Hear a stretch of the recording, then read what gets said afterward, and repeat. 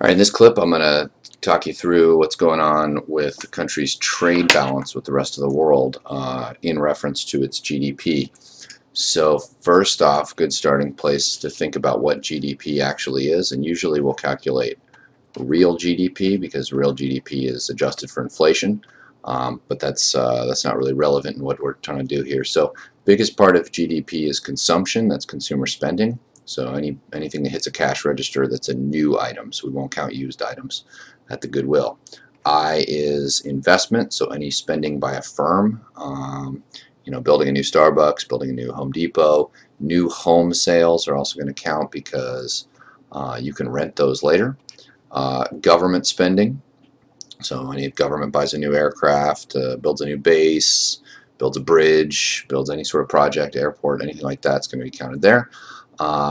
And then finally, we want to know, since the D stands for domestic, what's the relationship with the rest of the world? So we take the goods that are flowing out of the country, so those are called exports, minus the imports. Okay, and so goods that flow into somebody else's economy will be measured here, and then goods that flow back into an economy will be measured here. Okay, so under normal economic circumstances, what will happen is if real GDP is growing, that generally means that consumption is growing, right? This is the number one driver, really, of an economy, right? 60% or so. Can be even higher. It's at least half, right, anywhere.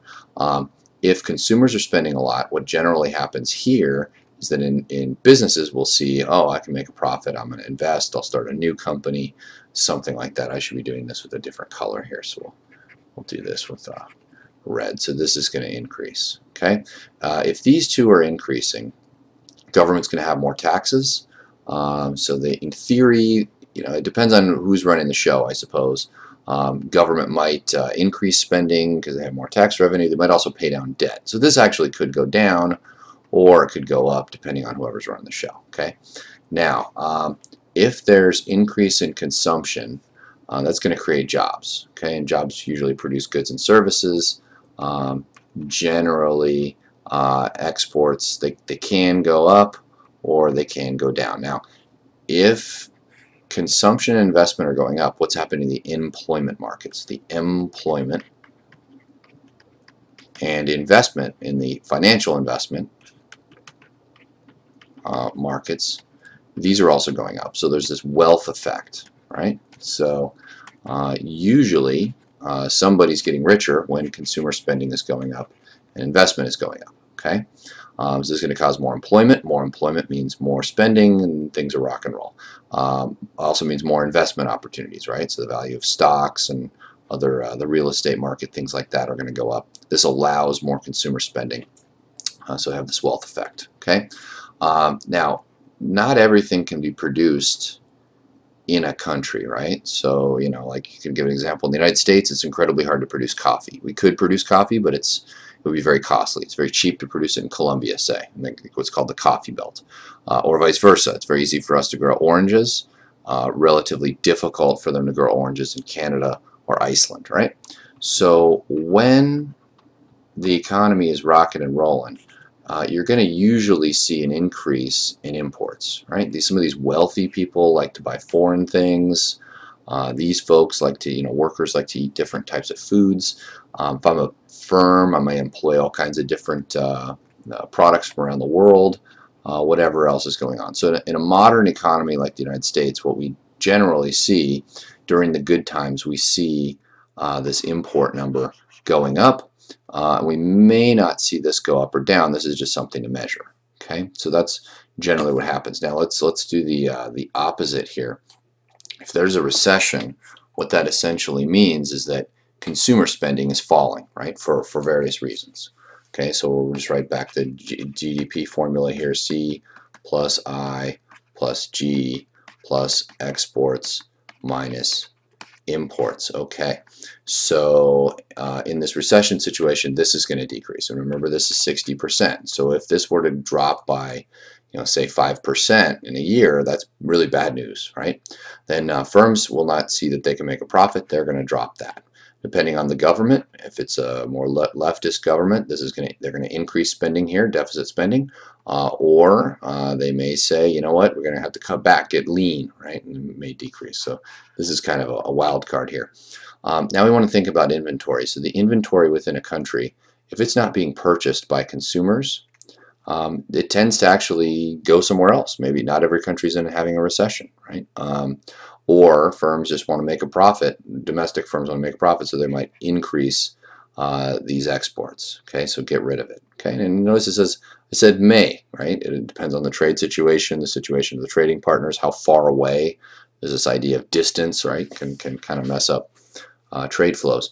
Now, if consumer spending and investment spending are falling, what's happening in the employment market, right? So we're going to see a decrease in employment, and we're also going to see a decrease in financial, if I could spell it,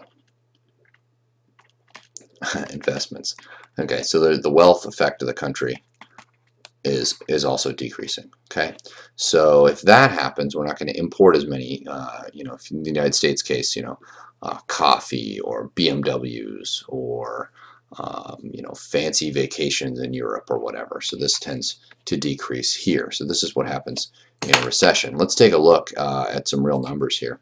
This is contribution of components of real GDP growth. So this is back from 2001 to 2012.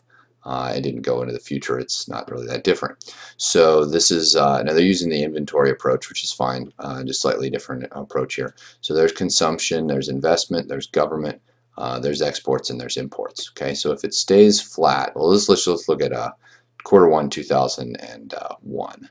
So we've got consumption increasing, investment decreasing, so firms are seeing bad stuff going on there. This is percent change.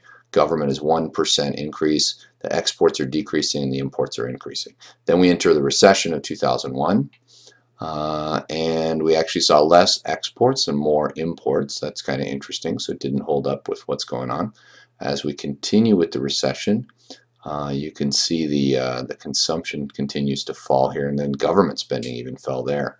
The import numbers now the import number is decreasing, so you can see as the recession kind of hits there. It's really decreasing. Now it's usually a lagging indicator, this investment part. So you can see the imports decreased for a while as you work the slack out in the employment market. Then we get over here, going better times in 2003. We've now got increase in imports, so on and so forth. Looking over here, we pretty much see decrease in, that orange number is the investments. The orange number is the imports. Then we're in 2009. Imports actually went up. That's kind of interesting, 5%. So that goes against it. But then you're working it way into here. So what I'd probably say is that this is a lagging indicator. Takes us a little while to see. Here, these gray bars are the recession. So here I'm back at Fred, and this is 2000. There's the Great Recession, and then there's us right now. So we're up to $17 trillion adjusted for inflation. You can see this dropped from 15 trillion or so down to almost 14 trillion, so shaved off 600 billion or so. Get back to there at 2010 and then just keep going up there. There's a little burp there. Not quite a recession because it wasn't long enough. Then back here is 2001. Okay, now let's see what happened. This is net exports. So what this number is, this is this number right here. So in the United States, generally, I'd have to look up the numbers exactly, but this number is around 3 trillion, and this one's around 3.5.